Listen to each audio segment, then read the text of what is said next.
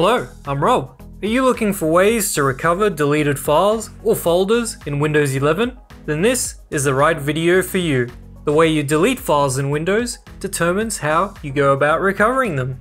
The most common ways to delete a file or folder in Windows 11 is right-clicking the file and choosing Delete from the context menu, selecting the file and pressing the Delete key on your keyboard, selecting the file and using the Shift plus Delete option to remove it from your computer permanently.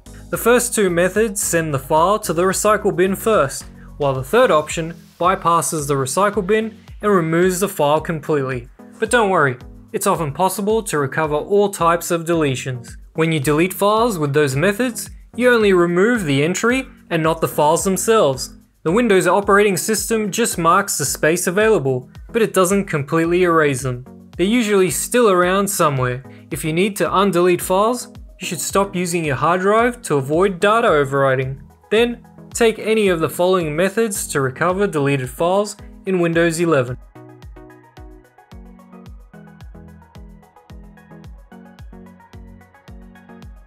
When you delete files or folders using the delete feature, they're just moved into the recycle bin, which is basically another folder.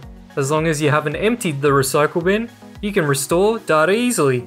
Find the recycle bin icon on your desktop. Right-click Recycle Bin and select Open. Find the files you want to restore. If there's lots of data in the recycle bin, you can search for a specific file or folder. Right-click the file and choose Restore to recover the deleted file to its original location. If you need to restore multiple files, you can click Manage on the top toolbar and choose Restore the selected items or Restore all items.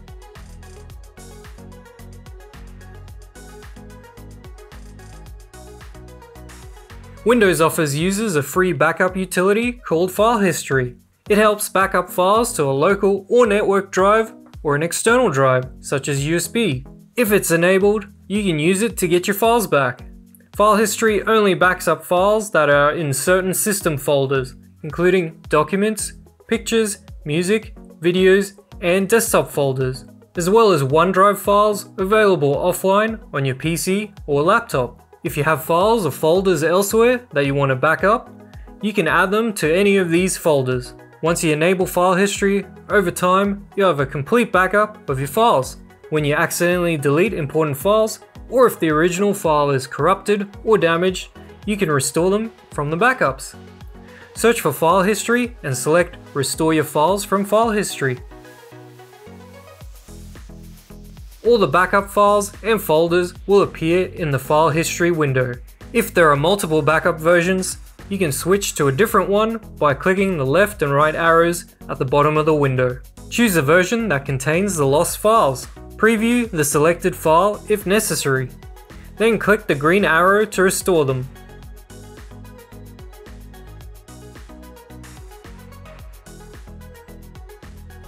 If Recycle Bin has been emptied and you weren't able to get the files back with File History, your best option is to use data recovery software. The EaseUS Data Recovery Wizard is safe and reliable to store files on your Windows and Mac computer. It supports recovering deleted files from all storage devices. Download it from the link in the video description and install it. Choose the file location and then click the Scan button to continue. It'll start to find files. Select the deleted files and other lost filed folders in the left panel. Then you can apply the filter feature or click the Search Files or Folders button to find the deleted files. Click the Recover button and save the restored files. Ideally, it should be a different drive from the original one, as it can overwrite other recoverable files if you save it to the same drive.